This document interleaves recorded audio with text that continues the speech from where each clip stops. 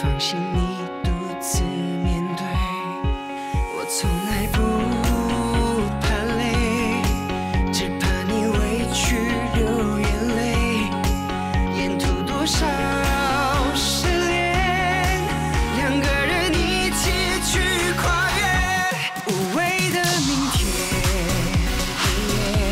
不坚不摧的信念，只要有在我的身边，看在一天一天，还能接把危险，无惧的明天，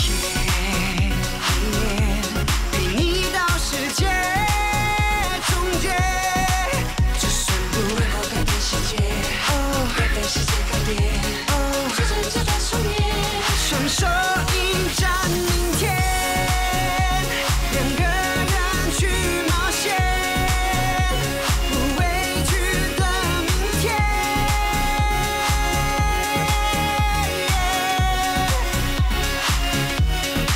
无所畏惧的往前飞。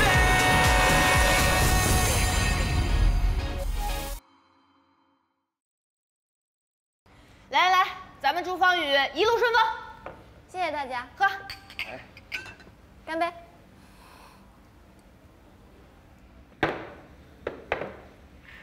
你们，说说啊，方宇啊，你明天真的就要走了，所以啊，今天才把你拖出来，喝个痛快，不醉不归。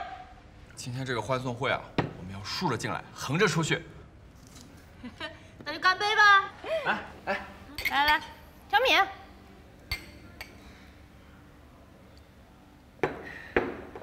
我去看好吗？有没有什么需要帮忙的？他是心情不好吗？但这次啊，不是因为你，是因为我们两个，他吃醋了。现在啊，就差临门一脚了。你要不要临走之前也帮个忙啊？好啊，就当是给你们俩临别礼物了。上菜，上菜！学姐，这是你最喜欢吃的红烧凤爪。谢谢浩妈。以后要是出国了，想念您的厨艺怎么办？那你就带我走呗。妈，好好吃啊！还是浩妈最好。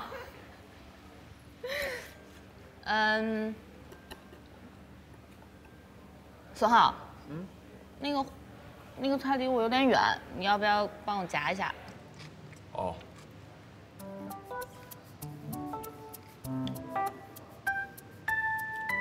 谢谢。哎，你眼里只有亚楠吗？我呢？哎，我也要这个。小姐慢用。哎，孙浩，我们俩都有了，要不然你就勉强给小米夹一块吧。你看他嫉妒的眼珠子都掉地上了。谁嫉妒啊？孙浩，我不要。你敢夹，给我试试看，不准夹。好吧，他不喜欢。哎，孙浩，吃点这个吧。谢谢学姐。这个给你。这也是我送你的礼物，趁这个机会好好整治一下这个丫头，把以前的小恩小怨一次性解决了。来，跟我喝总行了吧？大家喝。好，自己干杯。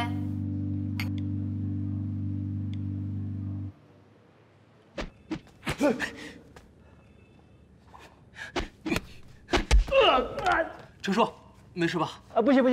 哎呀，你给我看看。哎，不用，这有点严重，得要到外头去找跌打师傅才行啊。哎，我陪你去吧。你陪我去？啊，那算了，我楼上还有跌打药酒，我自个去擦。程叔，哎，我也可以帮你擦的。不用了。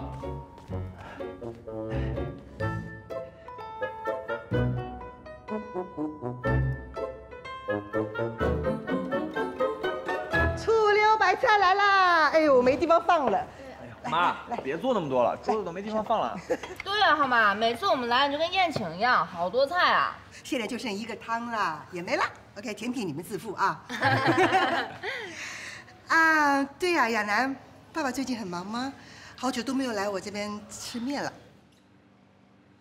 啊，我爸最近真的挺忙的，但是具体忙什么我也不太清楚哎。哦，没关系没关系，我的意思呢就是说，如果他有空，记得过来吃面啊。好。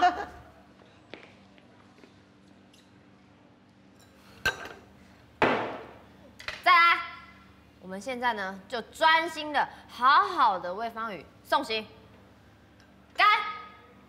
干啊！干！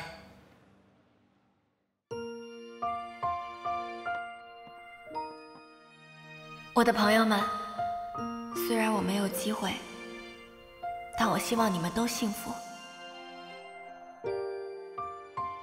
哎，明天，明天坐。不好意思啊，来晚了，我自罚一杯。来，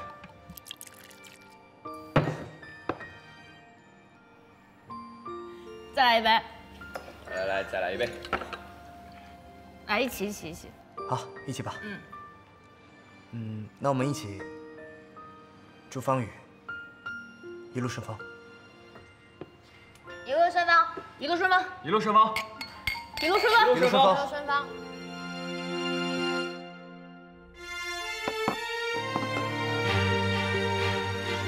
特别是你，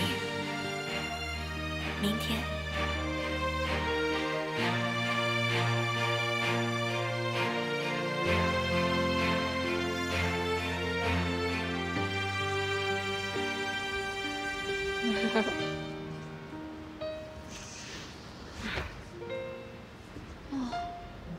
哦，慢点。我清醒着呢，我根本就没醉。我也没醉。我一点都没醉，就是不知道为什么，走着走着就走回这儿来了。怎么就突然走到这儿来了？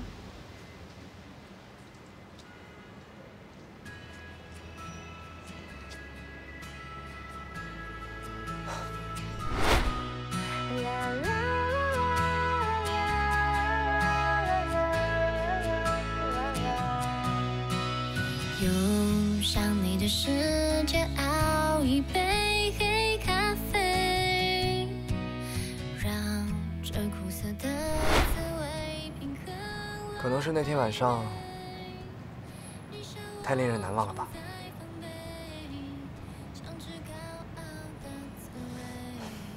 我觉得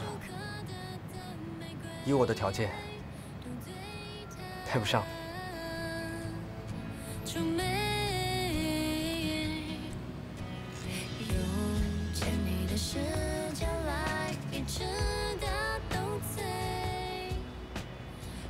我格斗技术没你好，你还有进步空间呢。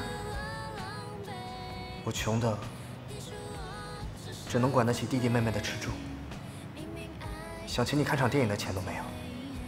我不需要你请我看电影，大不了就下载下来，在手机上看视频。我休学了好几年，好不容易得了奖学金，念了Zhengze大一。那怎么了？你不是照样还教亚楠他们大二英语吗？大不了我也休学1年，咱俩一起念大二。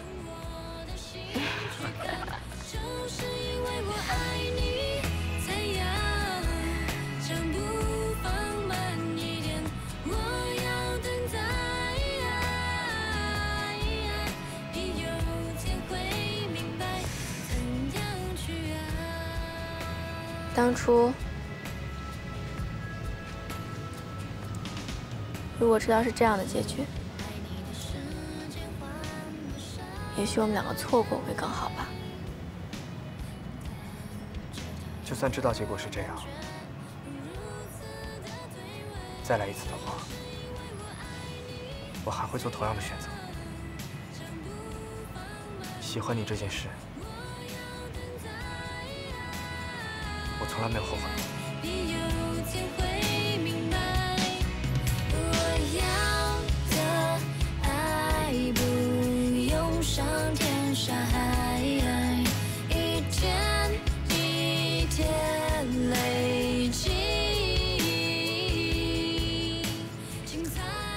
管以后怎么样，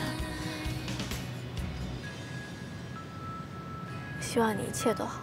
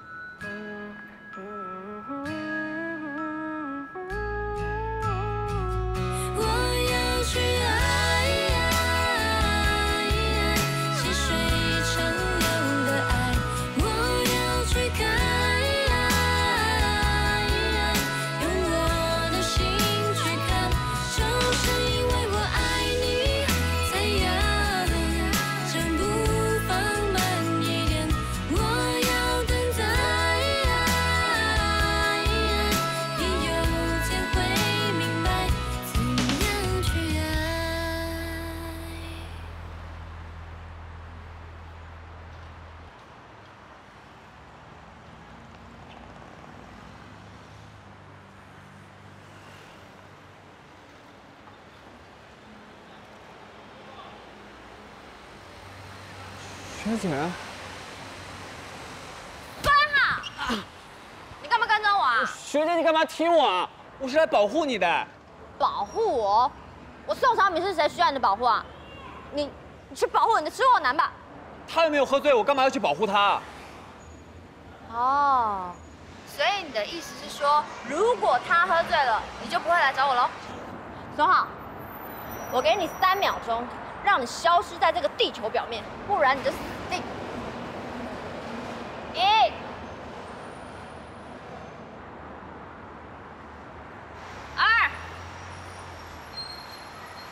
3，干什么你？放开！我不放开！放开！我不放！我不放开！你不告诉我，我就不放开！我不放开！学姐，你这么生气，是不是因为你喜欢我？你以为你谁啊？我干嘛喜欢你啊？放手！哎，我不放！放手！我知道我死定了，所以我临死前一定要告诉你，我喜欢你。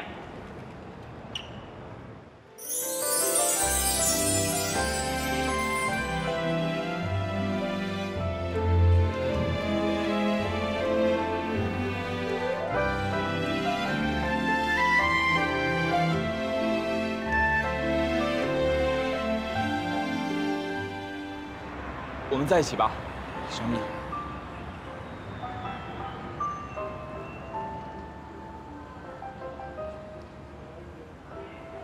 没有我的允许，谁准你亲我的魔幻之唇啊？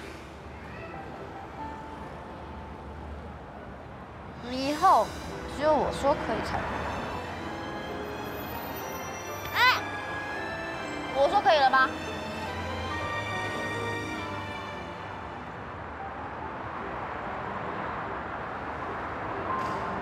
哎，那等一下是不是就可以了？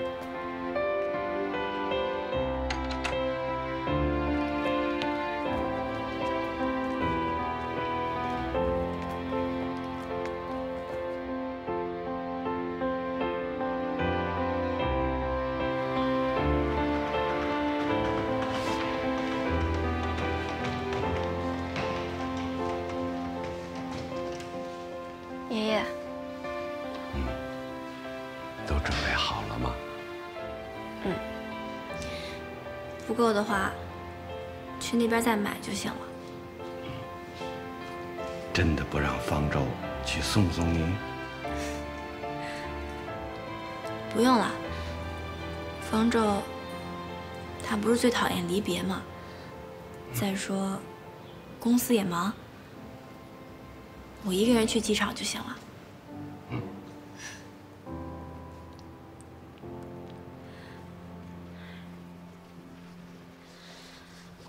我这一去就得2、3年，所以您一定要保重好身体，记得按时吃饭、吃药，不许老吃甜食啊，尤其是点心。还有，行了行了，你要说的我都知道。难怪方舟说你啰嗦，我现在也这么觉得。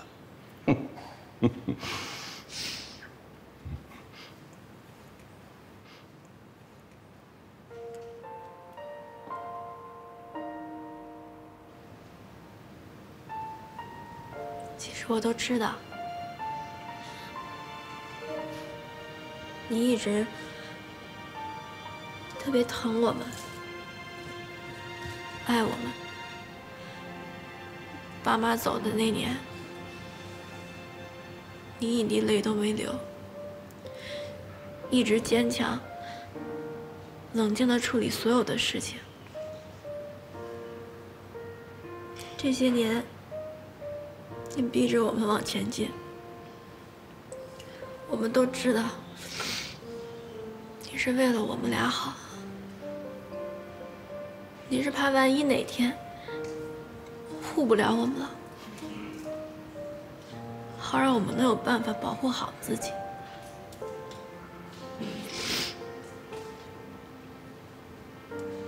对不起，爷爷，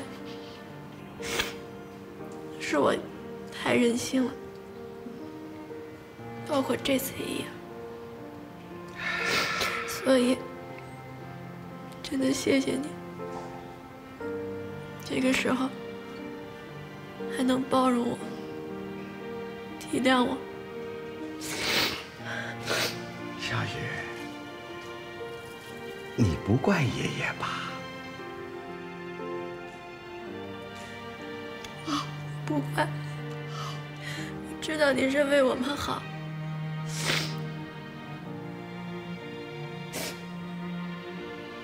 走吧，啊。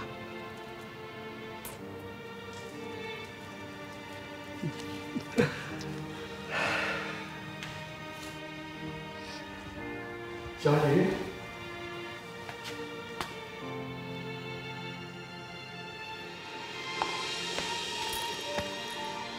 一定要照顾好自己。如果待不下去，马上就回来，不要勉强自己啊！我知道。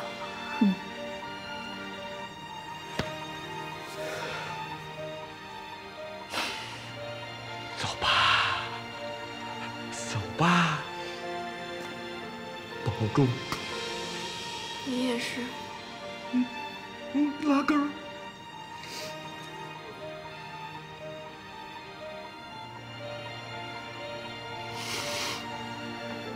走吧，走吧。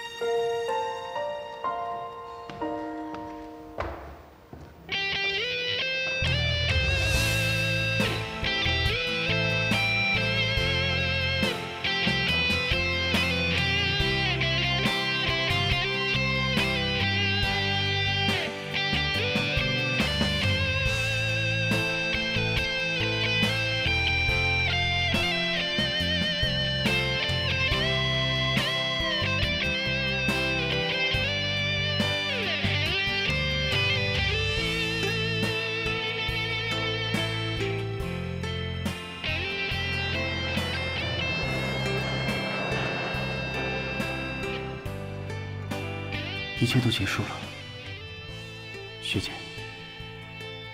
我会保重我自己，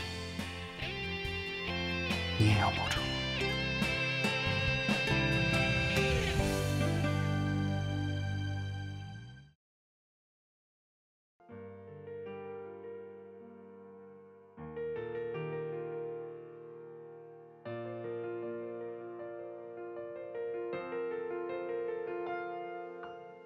星星拍一眨眼，月就会消失不见。越牵起他的手，承诺会陪在身边。心越相约，永远相随。一起照亮世界，直到那天，越突然间背弃他的诺言，星星挂在天边，再也没有满月。他不要流泪，也不会选择往下坠。星星不再想念，决定自己照亮整个世界，闪耀在没有月的夜，没有你的黑夜。Keep on shining， 没有你的黑夜。Keep on shining， 没有你的黑夜。Keep on shining， 没有你的黑夜。Keep on shining。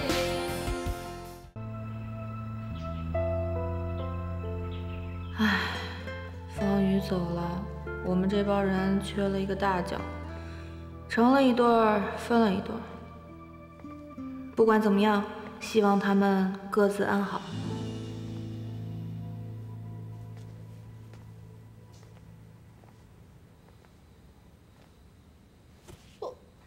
陆冠言，陆冠言，陆冠言，陆冠言，哎呦，你怎么躺在这儿啊？发生什么事儿了？我爸呢？啊，我早上过来练拳，程叔偷袭我，然后我眼前一片黑，就什么都不清楚了。这才几天呀，就这点耐心。你还好吧？啊？这儿疼。我爸打你这儿了？对，这儿啊？对，还有这儿。啊，还有这儿啊？还有这儿。懒得理你啊！真疼啊这儿。你自己揉揉吧。亚楠，别跟我说话。哎，阿妈，钱放桌上了，走啊！谢谢啊！欢迎再次光临。啊，下车站了。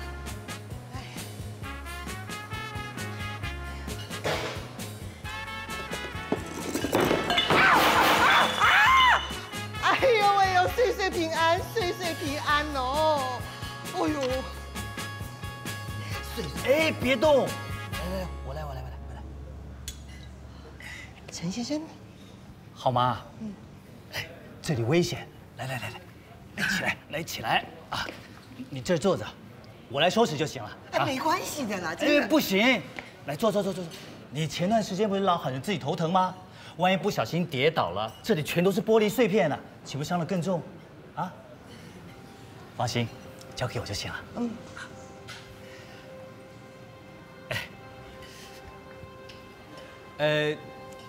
阿浩那孩子到哪里去了？周末也不知道过来帮忙一下。没有。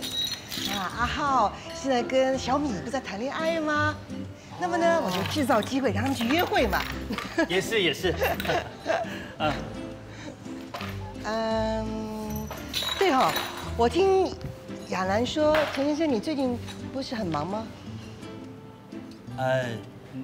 忙是忙啊，可是再怎么忙，也要过来你这儿看一看。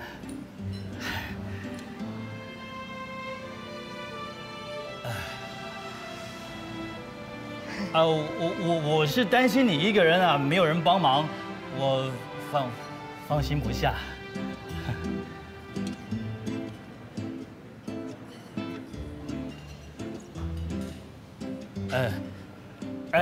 那个垃圾桶在哪儿？我拿去倒一下。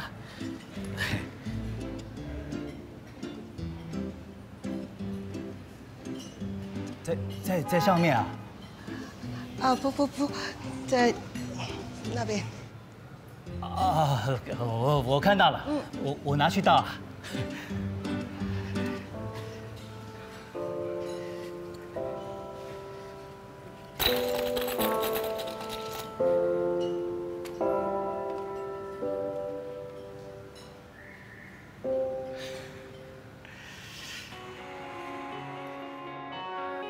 我舍不得入睡，想要再多看你一眼。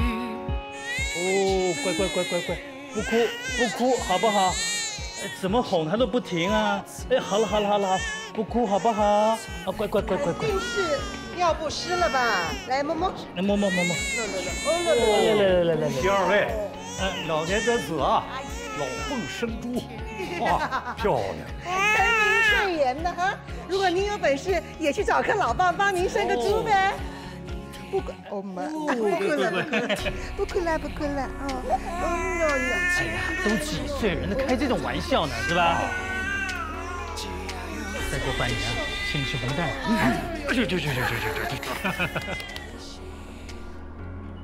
我已经是大2的学生，大家如常的上下学，如常的生活，当然也是有许多不同的，比如今天多了许多男学生。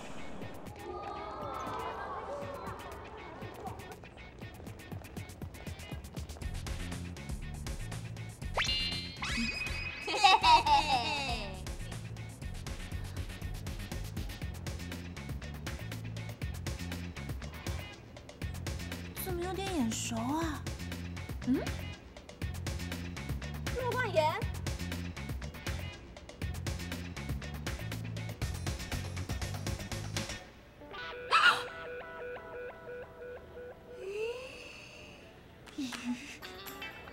怎么了？啊，没事，我们走吧。是陆冠言哎，他真的好帅呀！听说他是为了亚楠学姐专门转学过来的，真羡慕亚楠学姐，好帅啊！哎，需要去解释一下。太帅了！我是知音跟正则第一次表示友好的交换生吗？不需要，这个谣言我很喜欢。我也很喜欢。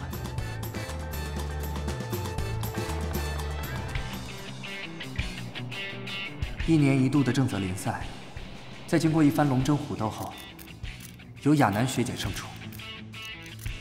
亚楠同学，祝贺你啊！谢谢校长。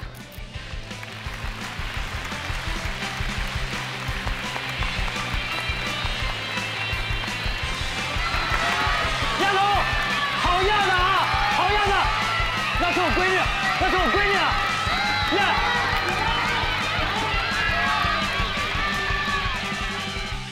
小敏学姐虽然没赢得比赛，但她却有了意外的收获。哇，学姐，你太牛了！牛？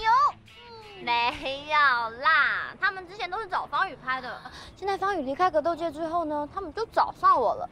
我也是拒绝了很多事，可是他们就是死缠着我不放。我想说，就答应他们一次吧。这点啊，我可以作证。学姐，你太性感了，性感！哎呦，我也是按照他们的指示做的啊。明明人家就是可爱型的，我也不知道为什么会拍得这么性感，这么漂亮。我看看。哇，这个图片 P 的也太凶了吧！你看看，哪是他嘛？这明明就是摆造型还有打灯光才有的。姐姐啊，哎，我还没说完呢，最关键的还有这个腹肌。宋小米哪有腹肌啊？明明就是画的。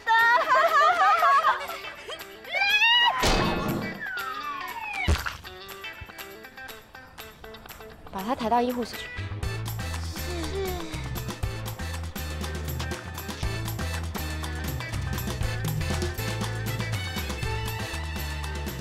好啦，小米，你生气了，最性感了，我喜欢。而孙浩也因为够努力，在爱情、学业上都有了让人意想不到的成果。我们跆拳道社呢，十分重视腿功，所以有练手3分、练腿7分的说法。我们现在呢，就有请我们的副社长孙浩，还有助手小花来各位示范。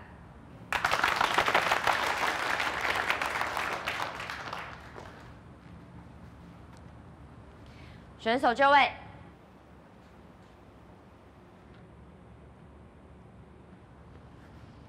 开始。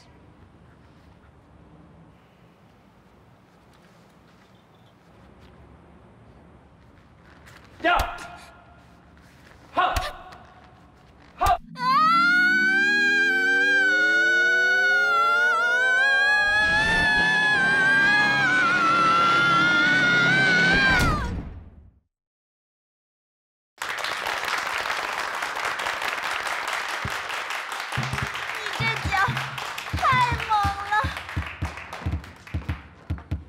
小花，你也太夸张了吧！小米学姐吩咐过了，说要帮你立威的。好了，我们现在为副社长的示范鼓掌。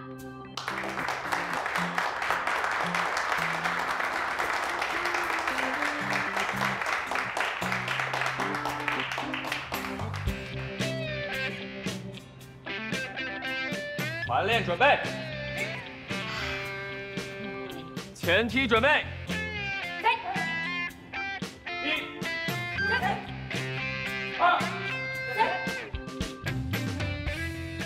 马一成的改变更大，几乎可以说是判若两人。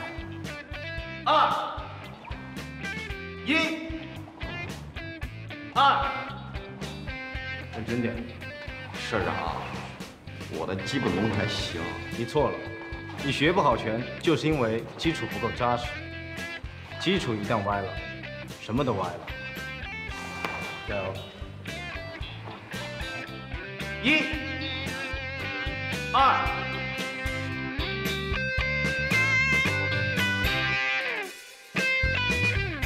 至于我，还是打工、上课、照顾弟妹，似乎没什么不同。除了经常无意间想他，一切没有任何改变。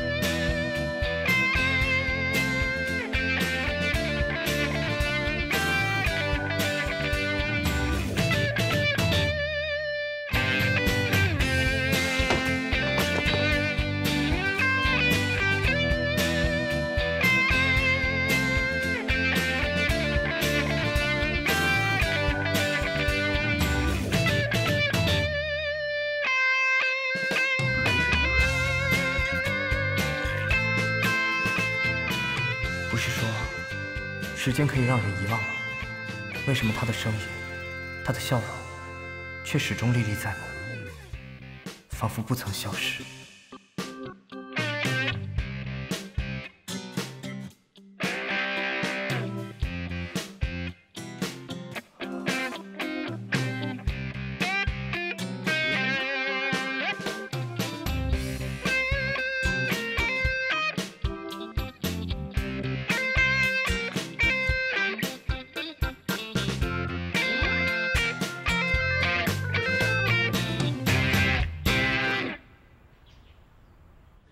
嘿嘿嘿嘿嘿！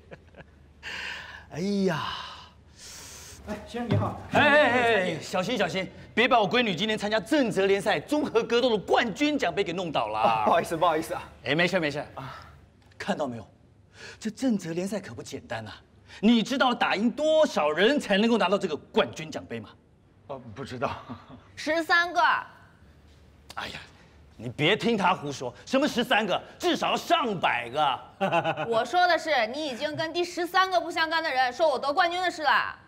冠军，恭喜恭喜啊！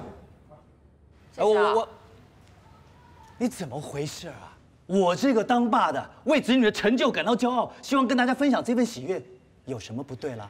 那你也不是这样啊！哎，大家都来啦！谢谢支持啊！谢谢！哎呀，就一个冠军奖杯而已嘛，是不是？这还是最小的呢啊！让一下，哎，打扰一下，麻烦问一下，你们这里的负责人是谁？我是。这个广告单是你们张贴的吗？是，警察先生，你来报名的话，我给你打7折啊。不过你们已经严重影响了环境市容卫生，依法接受处罚。必须的啊，是不是？去年意外在赛台上猝死的职业拳手廖文灿，经保险公司举发有诈领保险金之嫌，目前警方已经展开调查。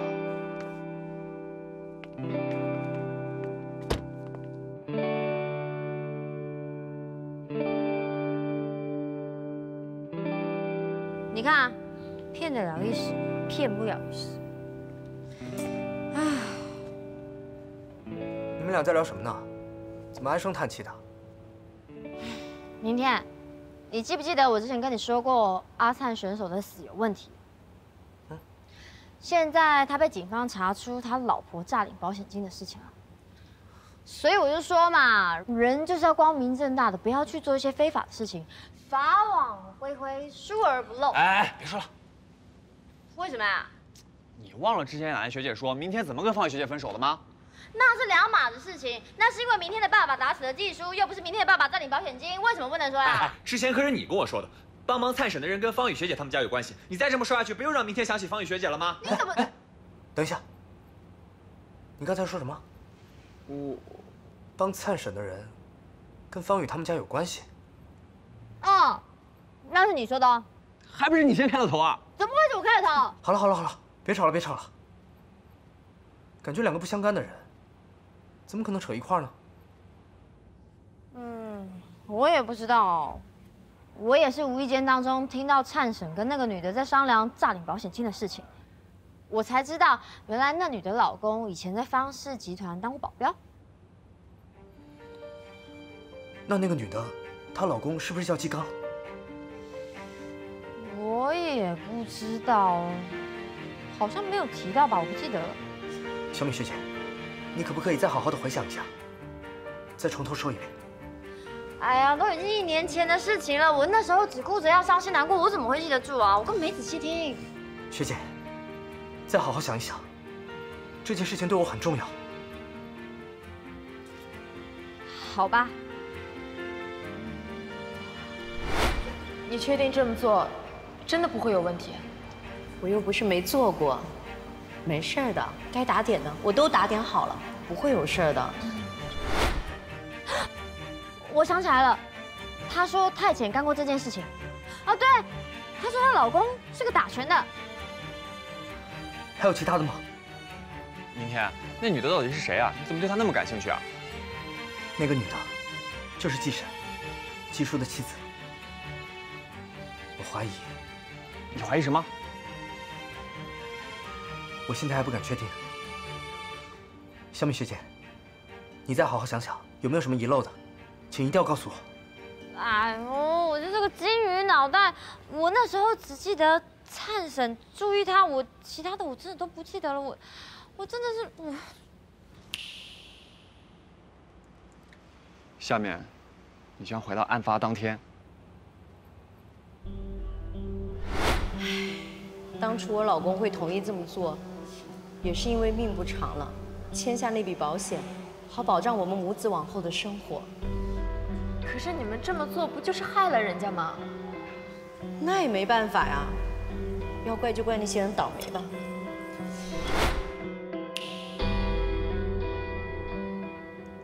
想起来了，季婶说过，当年所有的人都以为她老公是被对手给打死，但是其实她老公的身体已经撑不住当年那场比赛，所以就是这样子诈领保险金的。哦，对，就是这样。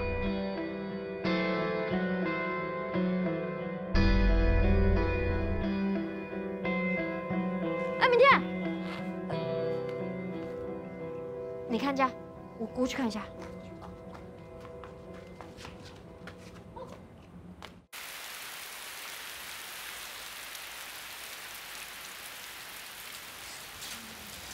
在方氏集团当过保镖，之后又去当拳击手。虽然现在还没调查其他人，但至少技术是吻合的。一般来说，当过贴身保镖的，都应该做过身家调查。之前肯定留有相关的资料，上面应该有季太太照片，能让小米学姐辨认一下。这我忘了说，我当时只有听到那女生的声音，没有看到她的长相。但是灿婶一定知道啊，她现在不是被抓了吗？说不定我们可以透过警方来做调查。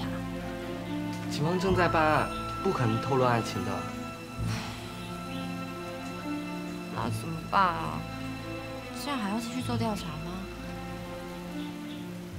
要。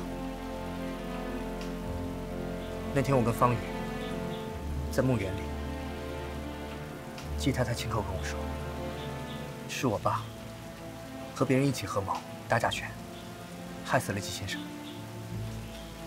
我当时听完以后十分震惊，就那么相信了。但是我后来仔细的想一想，还是有很多疑点。如果我爸真的是为了钱去打假拳的话，那么钱现在在哪里？我们家也不会这么穷困潦倒。刚才又听了小米学姐这么一说，我觉得最有可能的就是季婶她。季婶说谎了。可是没有道理啊！季婶说谎对她也没有什么好处啊。就算她骗了你，她也拿不到保险金啊。不会吧？不管怎么样，现在能找到人是最重要的。方正，你能找到季太太吗？我会尽我的一切努力。拜托你了。要是真的是季太太说谎，那你跟方宇分手分得太冤了。他都为了这件事情放弃了格斗，出不去。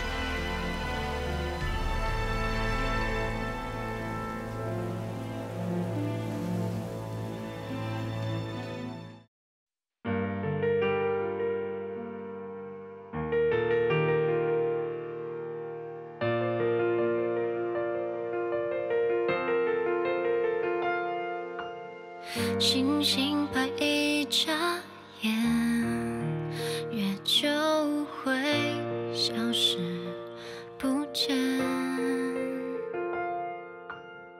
越牵起他的手，承诺会陪在身边。星月相约，永远相随。一起照亮世界，直到那天，日突然间背弃他的诺言，星星挂在天边，再也没有满月。他不愿流泪，